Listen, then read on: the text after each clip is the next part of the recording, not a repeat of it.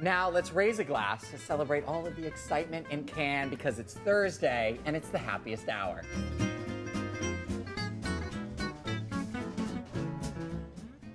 Lifestyle reporter Brandy Malloy is here to whip up a cocktail. Brandy, what are we making today? I hear it's a smash. It's smashing. We're making an apricot smash. And you know, you may not have heard of this cocktail, but it's kind of an old American classic. It reminds me of something between a mint julep and a mojito. And two good drinks. Right?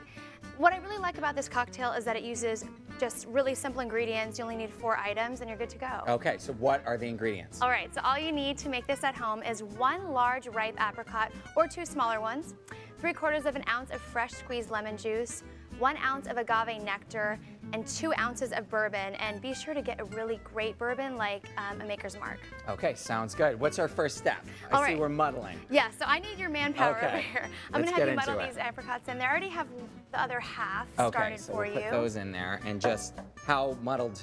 Try to break it down as much as possible. Smithereens here? Yeah, and we're actually going to be double straining this cocktail. So that's really important when you're muddling to just try to get all of those fruits in there. Okay. And what's great about an apricot is it's seasonal right now. We're really inspired by what's available at the farmer's market. And you'll notice apricot has this nice velvety top. A little tart, but actually pretty sweet. Something between a plum and a peach. Apricots are underrated. I agree. They're like the underdog fruit. They are. Okay, so we've got some juice coming. I'm surprised how much juice comes out of an apricot. Be sure when you find one to find a ripe apricot. Okay, is that better? That's better for the drinks. All right. Let's put this lemon juice in there. Lemon juice. And our agave. Okay. And what's nice is this is just going to give a nice natural sweetness. Then I'm going to add our bourbon. And I'll just keep muddling. Let's do 2 ounces of this. This is just a workout right now. You burn off the calories that you'll drink.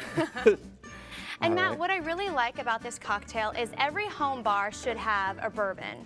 And so if you have a bourbon at home, all you need is a couple other ingredients. Everyone has fresh lemons at home, right? Yes, well you should, according to Brandy. And, and bourbon always looks good. It looks so fancy when you put it in a nice crystal. Yeah, it's a nice addition to the bar. All right. All right. So I think I've muddled that enough. Okay. Now do we shake it? Yep, so we're gonna add some ice to our shaker. Okay. And give it a good shake. I'm gonna do that for you. Thank you, and then we're gonna strain it. Yeah, and we're gonna double strain this cocktail. This is a double strainer, I take it? Well, here's the thing. We're gonna use the strainer built into the mixer. Okay.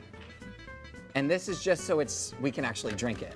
Yeah, you really want to play up the nice sweet tartness of the apricot with that sweet bourbon. And like I said, I'm using Maker's Mark. So really focus on a bourbon that is sweet, or like Maker's 46 is another good one.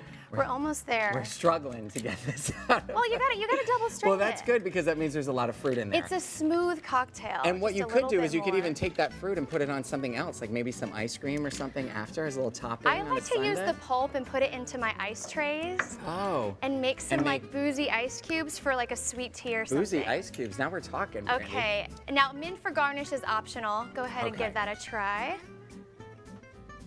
What do you think? Oh, this is okay.